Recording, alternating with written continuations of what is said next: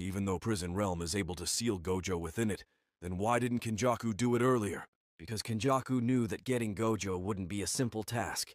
Therefore, Kenjaku developed a complex, multi-faced plan in order to finally seal away the world's strongest Jujutsu sorcerer once and for all.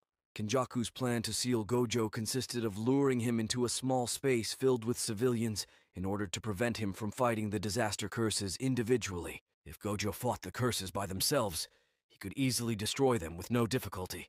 But by forcing him to fight in a crowded subway full of innocent people, Gojo couldn't utilize his full strength or risk causing more causalities. Kenjaku forced Gojo to fight multiple powerful curses in a crowded subway station in order to put stress on the unsuspecting sorcerer.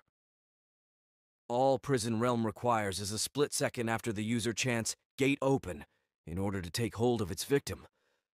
But for someone like Gojo, a split second is still too slow.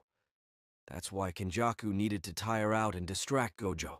Aside from forcing Gojo to use his cursed technique to minimize casualties in the subway, the other way Kenjaku was able to distract Gojo was through psychological means.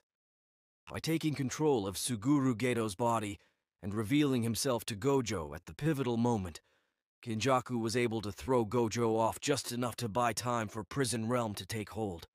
Because Gojo had killed Geto himself years prior, seeing his old friend's face again was such a shock that Gojo was unable to figure out exactly what was happening. By the time Gojo realized that it was an imposter who had taken hold of Geto's corpse, it was already far too late, as Prison Realm was bound to his flesh and had sealed away his cursed energy.